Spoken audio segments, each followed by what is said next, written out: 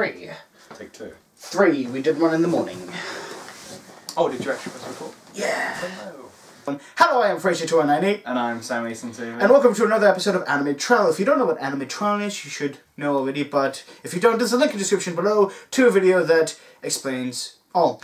I got to watch a film called Summer Wars. Now, what did you get to watch? I had to watch Code Geass Akito, the Exiled #1. Just movie one. Movie one. Then. Out of the 4 installments that's coming out later. Alright, you get to go first. Can you just give a plot synopsis? Okay. Akito the Exile Movie 1 is the first cash grab from Studio Sunrise in the first... Fuck.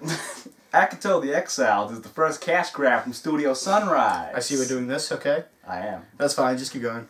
Cashes in on the Code Geass things. Franchise, keep going. Franchise. So the story is, there's a guy called Akito, who is Japanese, and he ends up working for the Europeans. Yep. Which, I forget, do they work with the Britannians? They don't, do they? No, they don't. It's Britannia, Kazakhstan, Britannia, Kazakhstan. I'm joking. No, it's, if you ever watch The Abridged, it's really funny, you should go check it out. No, it's, I think there are 3 major forces they said. It was Britannia, it was the Europeans, and then it was the Chinese Federation. Okay. I always get confused because when I think Britannia, I also think Europe as well. No, Europe was... yeah, I know. Yeah. So he ends up working for the Europeans. Yep. And he's a guard for... Is it Lila? Yeah, Layla. Layla. Okay, Layla, whatever. Yeah. And there's basically a plot from a very small Japanese terrorist group to kill her. Yeah, because she's like, I think, like a Minister of Defense or something like Yeah. that. She's really up there in the power scale. And then stuff happens and it ends. Okay, well, don't say it like that. Just Well, I might not spoil it because this is not incredibly recent, but I'm assuming a lot of people haven't seen it. yeah. I mean, yeah. That's a fair assumption to make. So if you like Code Geass, you'll probably like this. Are you not gonna give any other? Oh no, I'm going to. I said that alright, okay, patience, young one. Go for it then. I'll start with the animation because that's the first thing I noticed. I think it is better than the show. Mm-hmm. However, I really like the nightmare frames on that. Well, they're not nightmare they were frames. Then. CGI, weren't they? Didn't blend very well in my opinion. Really good. I'm not gonna lie. What they did is like you have. Well, this is a movie too, but it's not much of a spoiler or anything. It's like you have the Britannian nightmare frames, which look normal, and then you have the European ones, and you think, surely the European ones should kick ass. They don't. They don't. I like some of the designs for the European robots. They're really cool. But my only problem with them is that the CGI didn't blend very well. That's so... Especially in the first fight you see them because it's all dark. Yeah. And it just looked too... I don't want to say glossy because that sounds weird, but they looked glossy. Right. Would you say if this is going to sound stupid, would you say if the whole entire movie was CGI, would it only then work? Or was it... No, because then I'd probably hate all the animation in the film because... Are we talking really good CGI? Really good CGI. Oh, in that case, yeah, probably blended well. Yeah. But because I've seen some CGI like an anime, and it's really nice. It's really nice to make a scene. So you think it's just not like blended nice? Oh, that's a fair point to make. The animation's better apart from the mechas. Would you say the mechas stand out in the entire anime? Because I think they do. Well, they stand out because they're easily noticeably CGI. Yeah, let's just say that. Yeah. But apart from that, I probably wouldn't have taken much notice to them. Okay, that's fine. Yeah. As for the characters, Akito's fine. Yeah. Layla's fine. Yeah. That's it. Okay, that's... No idea who anyone else was. Let's get to it. Okay. Wait, are you... Can I rebuttal, or are you still talking? You can rebuttal all you want. Okay, as long as it's based off film 1. Yeah. No going, oh, he's good in film. Yeah, no, it's fine. Okay, now, before I make a point, there are going to be 4 films. Now, the 3rd film is... for some reason being pulled back more and more. I have no idea why. Maybe it's because of the voice acting or the animation or something. I don't know.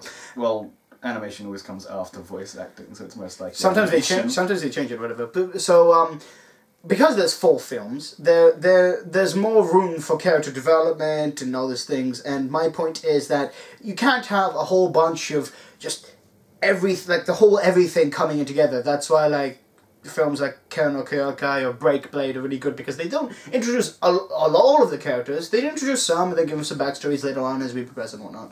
Some of the characters here, yeah, they really aren't that many good. I thought Akito was a really good character in this. I don't see him... I can't compare him to Lelouch because he's not a Lelouch. No, because Lelouch is... He's different. He's different. Like in Akito, this isn't really much of a spoiler, but you see him have like red eyes glowing, and you instantly think, okay, well he has Geass on him. Sorry. Literally the most interesting... There were two scenes that actually stood out for me. One was when Akito, and this is the point where I decided I do like him, but not greatly. Yeah. Was when he was in that party and he was threatening... Yeah, threatening the like nobleman. Layla's brother. Yeah. But he used like Japanese stereotypes to do it, which I quite liked. Okay. It's like, all Japanese are good with swords. It's like, no, they're not. Mm. And then the bit at the end where you see someone who has the same Geass as Lelouch. Yeah. That was interesting, and those two seemed interesting. Yeah, exactly. But everything else just kind of blended into nothingness. Yeah, it was pretty much the setup is Akito like instantly made it. I thought the military scene was really strong where they get a different because there's a military guy in charge and he's an idiot. He's just blowing up the mecha suits right like instantly, and then Layla comes in. Layla comes in and she kind of like knocks some sense into him and shit. I thought it was a really strong scene. Yeah, that was good. Oh, and also the scene in the graveyard with the memories he had of his former comrades. Yeah, that was pretty good. That was really good right there. But so yeah, it's movie one. You're not gonna be loving it. It's rated it's ranked 786. I can see why. However, I will say this now, and I know it's not pretty much a valid point, but I will say this now. If you're looking for like the original characters, you're not gonna get any. Not in movie one. In movie two, yes. This is why movie two is considered by a lot of fans to be better because we get to see Lelouch and Suzaku and stuff. Yeah, that's why. That's why people like movie two. It's definitely a film for the fans. But Yeah. I can't see anyone who doesn't like Code Geass watching this and then liking it. I would sum it up like this. It's like the rebuilds for Evangelion, just better because they're not taking... Because they're not shit. They're not redoing the story entirely. It actually makes logical sense because... If you haven't watched Code Geass, then we're pretty much spoiling the series for you. But why are you gonna do that? No. I'll put up a spoiler disclaimer, and you guys can just click like a link or something on the screen that skips it. But okay, spoiler in T-3, 2, 1. Okay, when Lelouch spends a year having his Geass on him with the memories wiped out, it actually makes sense to see what happened within that year. It's just something for the fans, really. Hello, you probably clicked the link that skipped your spoiler. Good on you if you haven't seen the series. You're going to forget to put that link in now, aren't you? Yep. Oh, that's going to be good. Alright, so yeah, it's pretty much a film for the fans. So, pass the film. I'll give it a pass if you're a fan of the show. Oh, that's fine. Or if you didn't like the show and you just want to see it anyway. Yeah, if you want to see it anyway. Alright, that's a nice one. Okay, now what I got to watch a movie called Summer Wars. Or, as its Japanese name is called... I can't pronounce that. Just a bunch of Japanese characters. I like to point out the text. The text for the title "Summer Wars." It's really familiar to Sword Art Online, in my opinion. The text, anyways. That's because it's Japanese. No. I'm not. Oh, you mean the actual font and the font and the style and the color. Yeah. Oh, okay. Really similar to that. I thought you were taking like I could see that anything else. Okay, so Summer Wars is basically a guy named It's Digimon. No, it's not Digimon. Come on, what's the guy's name? The main character. Oh, how do I know this? I'm so professional. Is it Kenji? Is it Kenji? Might be Kenji. Yeah, it's Kenji. Okay. Kenji. So, Kenji, a character named... We are so professional. Mind you, I just watched this film. There's like 20 characters. There's a lot of characters. So there's a main character called Kenji, right? And he's working with his friend in this ICT room, and there's a program called... Wasn't it Love Machine? No, shut up. No, that wasn't it. It was a different program. Oh, you mean the non-virus? Yeah. Oh, fuck knows. Okay, well... Oh. Cloud Atlas. Wow. Wow. I'll remember it when you say it. I'm gonna hate this. It doesn't matter. Let's go. No, it does. Oz. It's Oz. It's Oz. Okay, 3, 2, 1. Okay, so there's a program called Oz, which pretty much just manages the entirety of like businesses around Japan and even the world and stuff, and it's like a way that people live by. And it's again really stupid on how people can trust it, but who cares? Anyways, it looks like a mix between the Wii U hub world. Yeah. And just the internet. Then the internet, pretty much, yeah. So anyways, it's a new source of, like, internet stuff. So that happens, and one of the main character named Kenji, he gets this job by this chick who's voiced by Bruna Palencia. That's all I know, really. She goes, okay, I got a job for you. So he goes to this, like, kind of, not a small village, but this really big, nice house that's inland and everything, and the job is to be her boyfriend. No, not boyfriend, fiancé, even. Jesus, that's a step up. And he goes along with it, you know, feeling hesitant and stuff. And pretty much the main theme of this movie, which is what Gigguk said, and I'm going to quote it again because he's right, it's family. Okay, it's pretty much just how, like, strong families are and, like, what to do in a time of crisis. It's just family, and that's really nice to see. Now, that's pretty much the story. Now, let's go for some good points. Some good points. Love the animation. I thought it was really good, especially when yeah, I really like this director, actually. Yeah, it's like... His name I don't know. Yeah. He's the guy that did Wolf's Children. Oh, that's nice. Anyway, so the animation is really good. I'm not sure about the live, like the real world animation, but like the Oz animation when they're in Oz, I thought that was really nice. It looked better than... Oh, yeah. Like that's just my better than the ending to Digimon. We'll get to it. Okay, yeah, it's very similar to Digimon in the aspect of the whole cyber world. In terms of story, yeah, but only for the first part. Again, this is like the English dub. This director did also do the Digimon movie, though. That makes sense. Stick to something that you're good at, but make it better. So yeah, this happens. And it's some good points. Animation's good. The characters are really lovely. You get a whole wide range of characters, although you may... Actually, even though I don't know the names of them, I haven't forgotten what they do and how they act, because they're really strong on screen.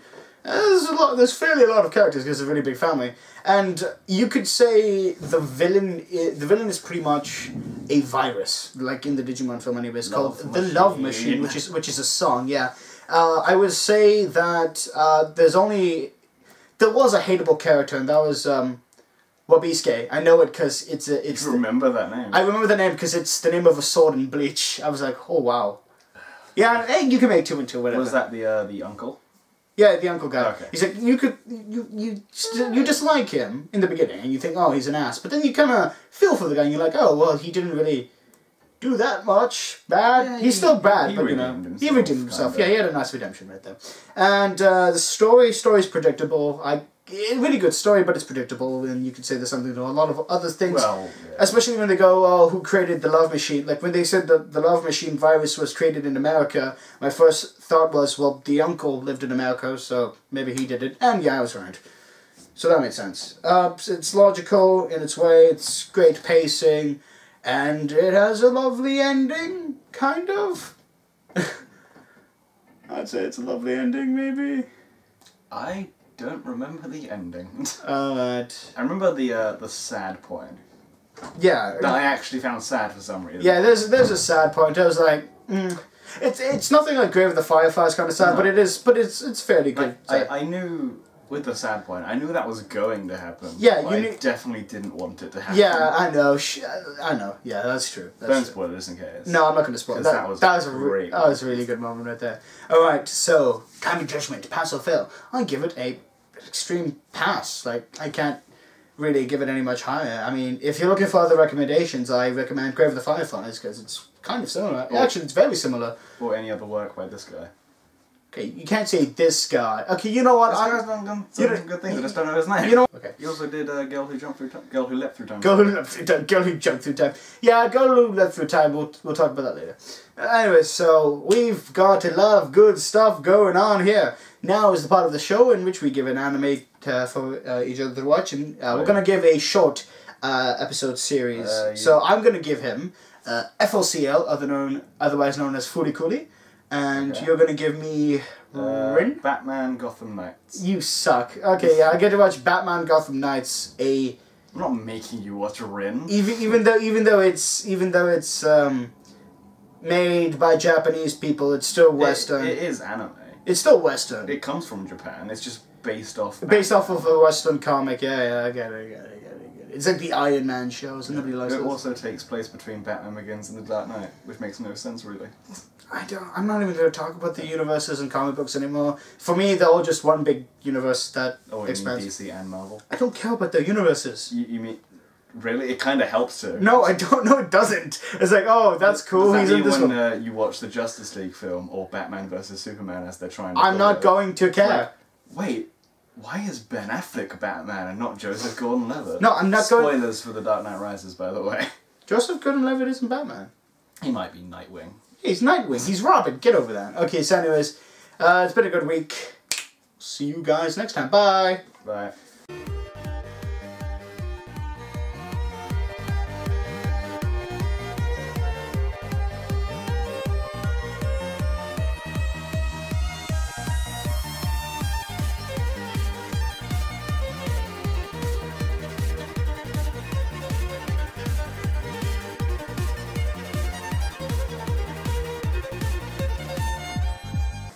We gotta stop talking about Western shit on a Japanese show, man. Well, I don't look like a complete weeb. You're more of a weeb than me. Welcome to...